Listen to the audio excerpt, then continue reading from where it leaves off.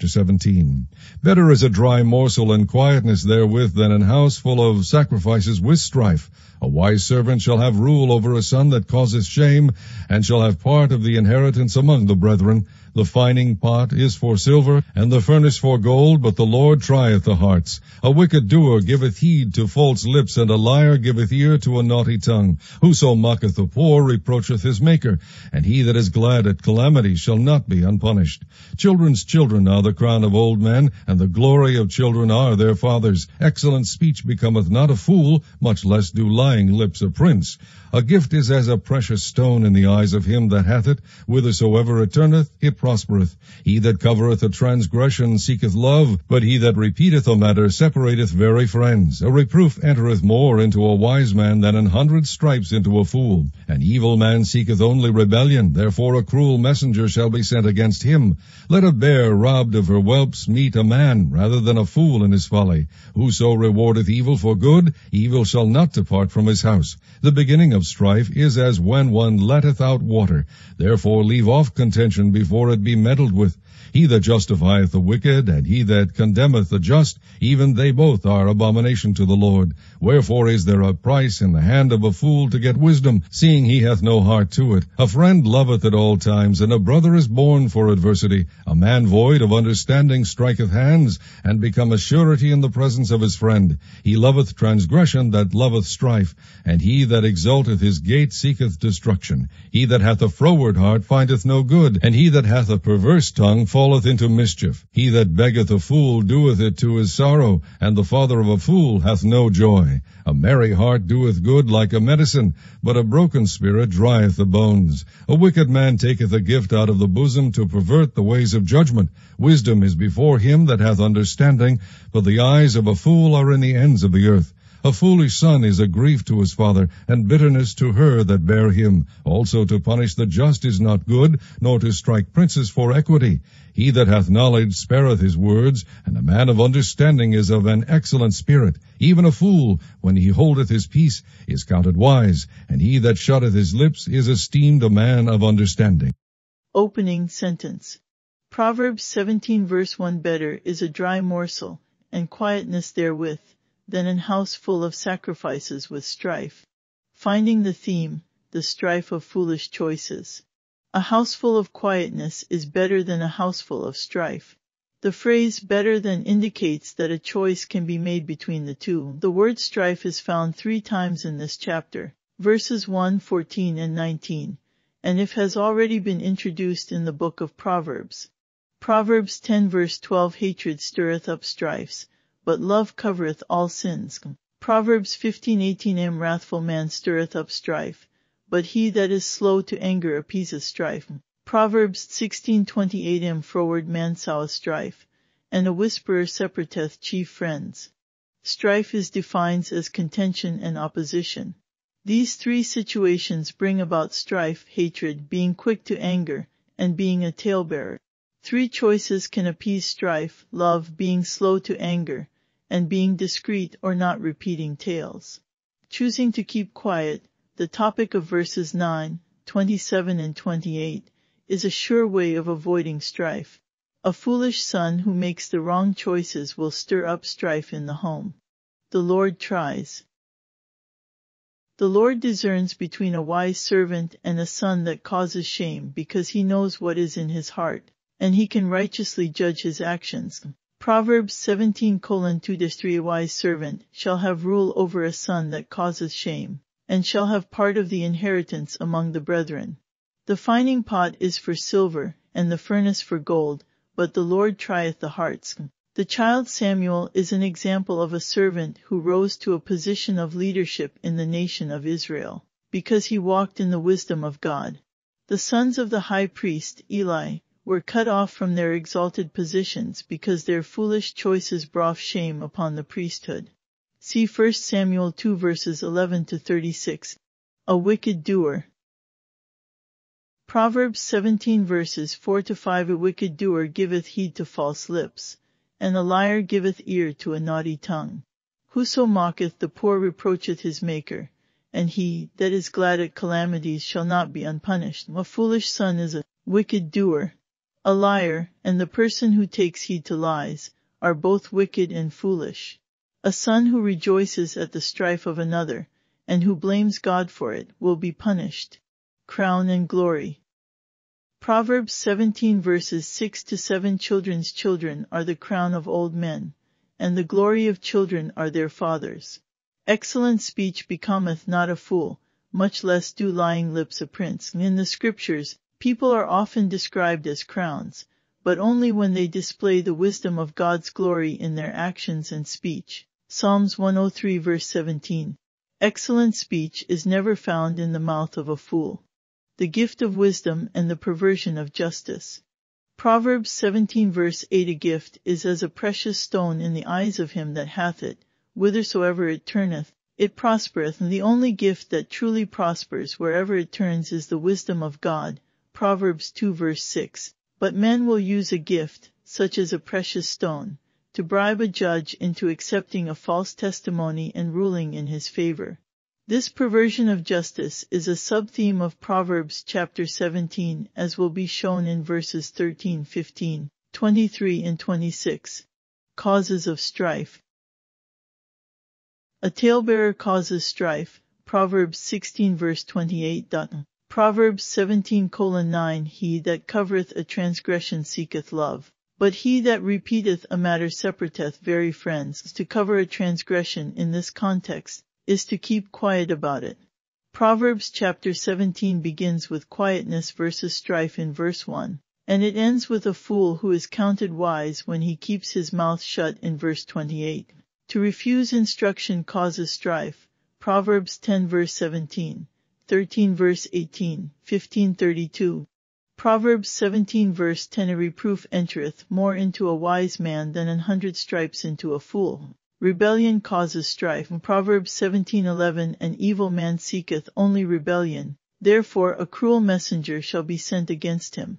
Scripture defines rebellion as rejection of God's word. See 1 Samuel 15 verse 23. In Proverbs 16 verse 14, an example of a cruel messenger was the wrath of a king.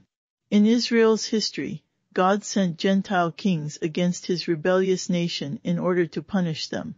See Isaiah 10 verses 5 to 6. A fool causes strife. Proverbs 17:12. Let a bear robbed of her whelps meet a man, rather than a fool in his folly. It is better to meet with an angry mama bear than to meet a fool acting foolishly. One can only harm the body, whereas the other can destroy the soul. Injustice causes strife. In Proverbs 17:13. Whoso rewardeth evil for good, evil shall not depart from his house. This reference to house refers back to verse 1, where quietness is to be preferred over a house full of strife. Joseph's evil treatment by his brethren and King Saul's persecution of David are Old Testament examples of rewarding evil for good. Meddling with strife. Proverbs 17 verse 14. The beginning of strife is as when one letteth out water, therefore leave off contention, before it be meddled with. Two other proverbs refer to meddling with strife. Proverbs 20:3. It is an honor for a man to cease from strife, but every fool will be meddling. Proverbs 26:17. He that passeth by, and meddleth with strife belonging not to him, is like one that taketh a dog by the ears. Meddle means to intrude upon, to interfere with, to distress. The example given in this proverb is likened to a dam which holds back water. When only one sandbag is removed, a small amount of water begins to drain out, but within a short time the water gains strength and begins to rush out with fury, which causes great destruction. This proverb is a warning against meddling in the affairs of others. Perversion of justice. Proverbs 17 verse 15. He that justifieth the wicked, and he that condemneth the just, even they both are abomination to the Lord. In the law of Moses, the rulers of Israel were given the responsibility and authority to condemn the evil and justify the good. To do the opposite was the rejection of God's law and a perversion of justice.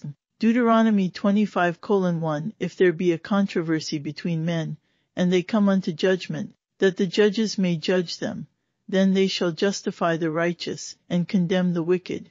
A fool cannot by wisdom. Proverbs 17 verse 16 Wherefore is there a price in the hand of a fool to get wisdom, seeing he hath no heart to it? God is the source of all wisdom, but a fool has no heart to seek out God or his wisdom. Simon the sorcerer in the book of Acts is a biblical example of just such a fool. When Simon saw the Holy Ghost fall upon the Samaritans after Peter and John laid their hands on them, he offered to purchase this power from them. Simon was a fool with no heart for God's wisdom, but only a desire for selfish gain, and they fair shew in the flesh. Galatians 6 verse 12. Acts 8 verse 20 But Peter said unto him, Thy money perish with thee, because thou hast thought that the gift of God may be purchased with money. Adversity. Proverbs 17 verse 17 A friend loveth at all times, and a brother is born for adversity. There is a time of adversity and calamity that will come upon the house of Israel for their disobedience to God's word. This is the first use of the word brother in the book of Proverbs, and it is associated with adversity. When compared with the other scriptures, two things become clear. A brother cannot necessarily be trusted in times of trouble, and Jesus Christ is the only friend who can be trusted. Micah 7 verses 6 to 7 For the son dishonoureth the father, the daughter riseth up against her mother, the daughter-in-law against her mother-in-law. A man's enemies are the men of his own house. Therefore I will look unto the Lord. I will wait for the God of my salvation. My God will hear me. Mark 13:12 Now the brother shall betray the brother to death, and the father the son. And children shall rise up against their parents, and shall cause them to be put to death. A fool's covenant. Proverbs 17 verse 18 A man void of understanding striketh hands, and becometh surety in the presence of his friend. Surety was covered extensively in chapter 6. A foolish son becomes surety and causes strife for his house. Loving strife and seeking destruction. Proverbs 17 verse 19 He loveth transgression that loveth strife, and he that exalteth his gate seeketh destruction. Absalom is the perfect example from the Old Testament of 1, a son who exalted his gate, and 2, a son who caused strife and destruction of himself and others. Absalom foreshadows the coming Antichrist that will exalt himself above God and persecute the righteous remnant of Israel. Mischief and sorrow. Proverbs 17 verses 20 to 21 He that hath a froward heart findeth no good, and he that hath a perverse tongue falleth into mischief. He that begetteth a fool doeth it to his sorrow, and the father of a fool hath no joy. An evil man has a froward heart, and he is an abomination to God. Proverbs 11 verse 20. A liar has a perverse tongue, which brings mischief upon himself and those who follow him. A man who begets such a son will have a house full of strife. King David and his son Absalom are a perfect example. Dry bones. Proverbs 17 verse 22 A merry heart doeth good like a medicine, but a broken spirit drieth the bones. According to Proverbs 15 verse 4, the cause of a broken spirit is a perverse or lying tongue. The inner man can easily be deceived, and the spirit broken by false doctrine. The prophet Jeremiah warned that the heart is deceitful and wicked. A man's heart can be stimulated into false merriment through the use of wine. Wine is also a symbol of doctrine in the scriptures. In Ezekiel chapter 37, dry bones represent the nation of Israel who was dead and dry because of their rejection of the word of God. Of the 15 references to merry heart in the King James Bible, the majority of the references are negative. In contrast, Psalms 34:18, 51:17 and Proverbs 15 verse 13 indicate that having a broken spirit due to godly sorrow about sin is a positive response, and God is able to heal a broken spirit. Isaiah 61 verse 1. Pervert justice. Proverbs 17 verse 23 A wicked man taketh a gift out of the bosom to pervert the ways of judgment. The bribe of verse 8 results in the perversion of judgment in verse 23. The word is nigh thee.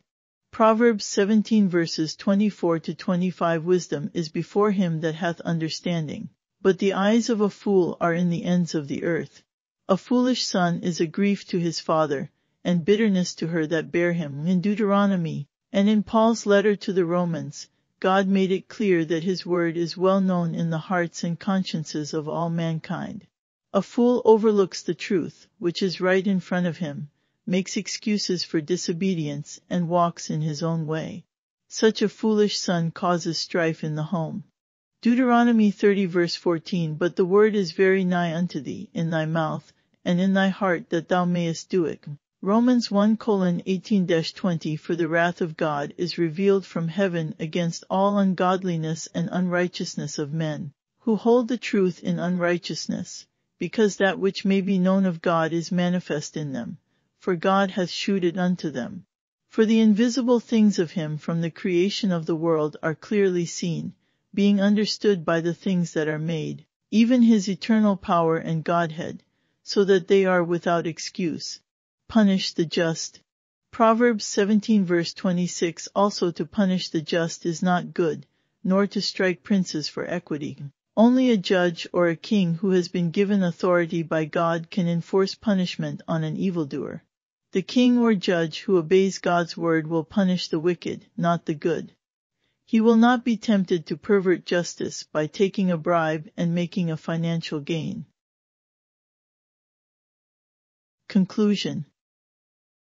Proverbs 17 verses 27-28. He that hath knowledge spareth his words, and a man of understanding is of an excellent spirit.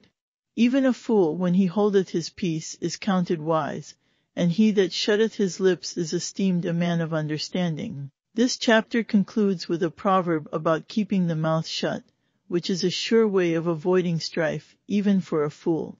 Summary. The house of Israel had a choice: either lead a quiet and peaceful life, or lead a life filled with strife. The nation of Israel is God's son. They could choose to follow his instructions and be wise, or he could choose to reject God's commandments and be foolish. Dispensational consideration. Man is sinful and must be punished for his wickedness, otherwise God would not be a good and just judge. In every dispensation, a judge that justifies the wicked and condemns the just is an abomination to the Lord. Proverbs 17 verse 15. However, God the Father, God the Son, and God the Holy Spirit promised each other before the world began that it was necessary for God's just Son, Jesus Christ, to be condemned in order to justify wicked mankind. A sinner can come to God for forgiveness, but what about the pain he has caused and the damage he has done to others, to himself, and to God? If God simply forgives him, the injured parties would consider it an injustice, and rightly so. In the dispensation that existed before the world, God purposed a way whereby he could justify the wicked. He would pay for the sin debt himself. In due time, which God purposed in advance, God became flesh, lived a perfect sinless life, and gave his life as a blood sacrifice for the sins of the world. He conquered death and offers eternal life to anyone who will trust in what he has done. The book of Romans refers to God as the just and the justifier. Romans 3:26. To declare, I say, at this time his righteousness, that he might be just, and the justifier of him which believeth in Jesus. Those who have trusted this payment that God made on their behalf can live a life of thanksgiving to God for his mercy, and they can rest assured they have forgiveness of all their sins. Life application. The book of Proverbs is written for the nation of Israel, but there is cross-dispensational application for all who read it. Apart from the law of Moses, there are still general principles that apply to everyone today. For example, the Lord will try the hearts of all mankind. To pervert justice by accepting bribes or by speaking lies is always wrong. The Apostle Paul addresses believers today who are living in the dispensation of grace, instructing them to be quiet and do your own business, because meddling in the affairs of others will bring about unnecessary strife. Begetting a foolish son or daughter still causes grief and sorrow, so it is important to bring up a child in the nurture and admonition of the Lord. Finally, it is still possible for a fool to be thought wise if he will only keep his mouth shut. Proverbs 18 verse 15. The heart of the prudent getteth knowledge, and the ear of the wise seeketh knowledge. And in chapter 18, The wise son seeks the wisdom of God, but the fool seeks to know his own heart. Proverbs chapter 17 homework. Read in 1 Samuel 2 verses 11 to 36. The sons of Eli bring strife upon the priesthood and the house of Israel. God raised up the servant Samuel as priest over Israel when Eli's house was cut off. Knowing this helps us understand the meaning of Proverbs 17:2. Define. Use a concordance to find the word naughty to gain a biblical definition of the word. Compare what you find with the definition given in Webster's 1828 dictionary. Define, search for the word mock in a King James Bible. Read through the 4 verses in Genesis and the 6 verses in Job where the word is found. Read through the 5 verses in which the word mock is found in Proverbs. Make a list of 5 words or phrases associated with the word. Afterwards, read the definition found in Webster's 1828 dictionary and compare your results. Concordance search. Find both crown and glory as used together in a King James Bible.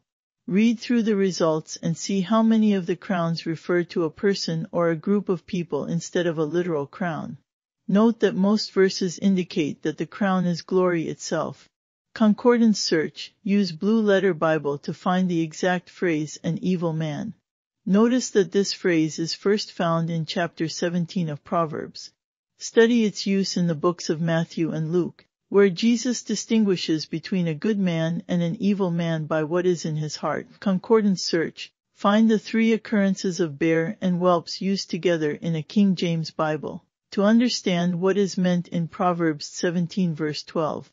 What words or phrases are associated with this type pictured by a mother bear?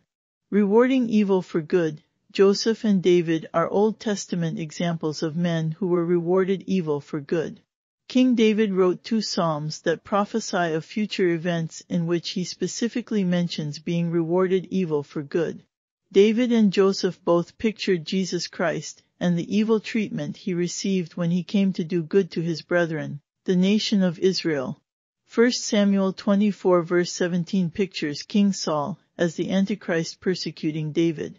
Also read Psalms 35 and 109 for further study. Concordance search. Do a word study on metal by typing metal into Bible Gateway or metal into Blue Letter Bible.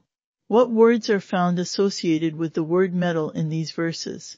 Compare your findings with the definition found in Webster's 1828 dictionary.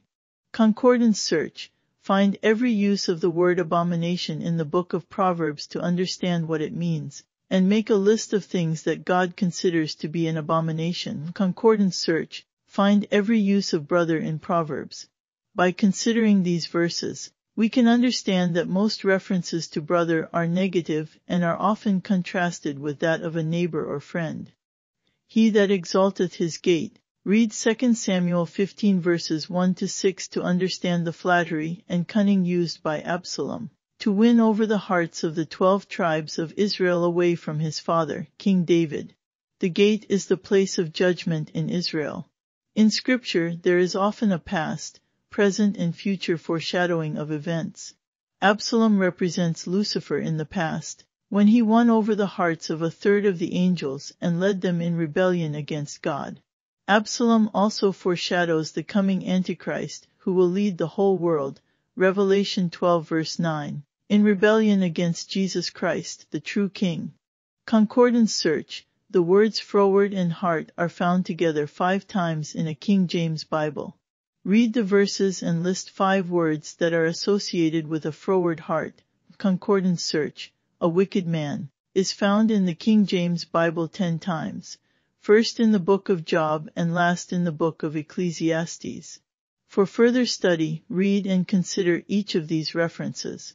A wicked man is often seen to prosper physically in his lifetime, but he receives eternal consequences for rejecting the counsel of God.